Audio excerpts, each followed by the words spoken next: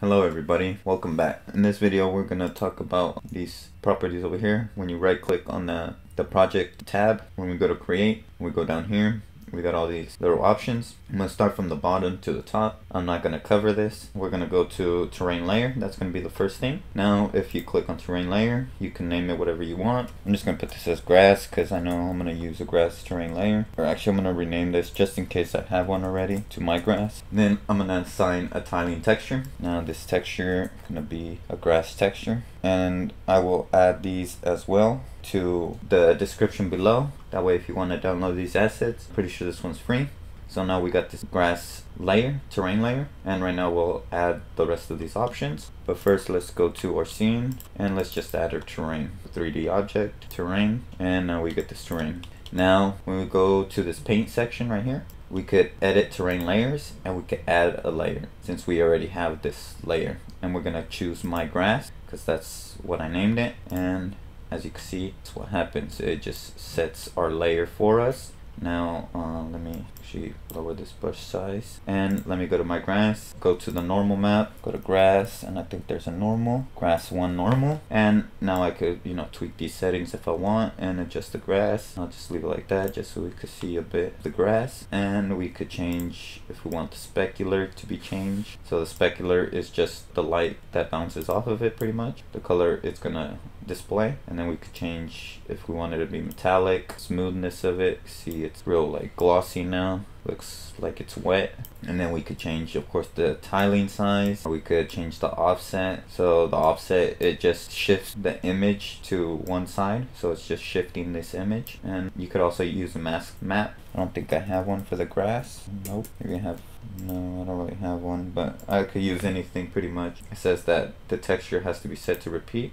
So I'll just go over here and set it to repeat and apply, and then pretty much did what it had to do. Now if I go to it, there's the map, and that's pretty much it for the terrain layer. You could also, instead of doing all this, go to the terrain, go to edit, go to create layers, and then just choose what you want. So I'm gonna choose ground, and there's dirt right here. So now I have this, and it's pretty much the same thing. I just added another layer, and then I could add the normal map. I could do all that, and then I could just click on my terrain and paint it on there. So as you can see, I'm just painting it on there, and then go to create, and we'll talk about brush. Now brush is, let me show you what the brush is these brushes right here. So as you can see, we have all these brushes. I'm pretty sure this is my new brush that I just made. So right now it's called new brush, but I could rename it, and then I could also change this fall off curve to pretty much adjust how I want this to be, how I want it to be painted. So, and then you could, change the radius of it.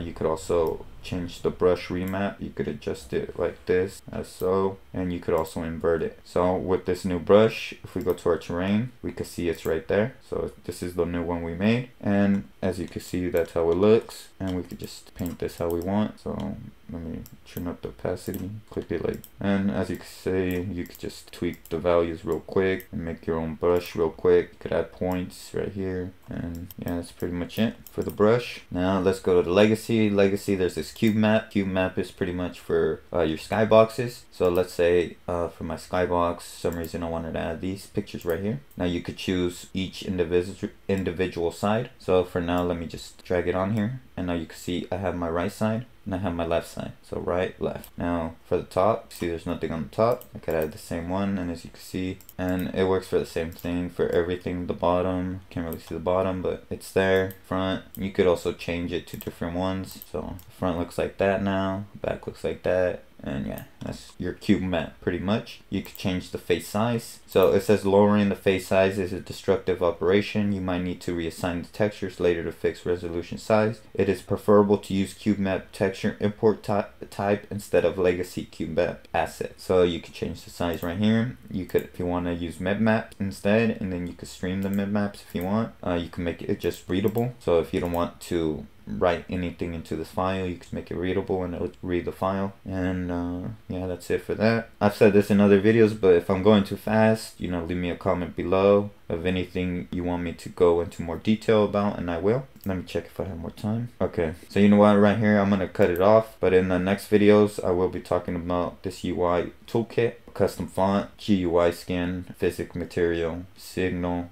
timeline, and I'm just gonna keep on going until I finish this whole list. So once again, thank you guys for listening. Thank you for subscribing to all my subscribers. I really appreciate it.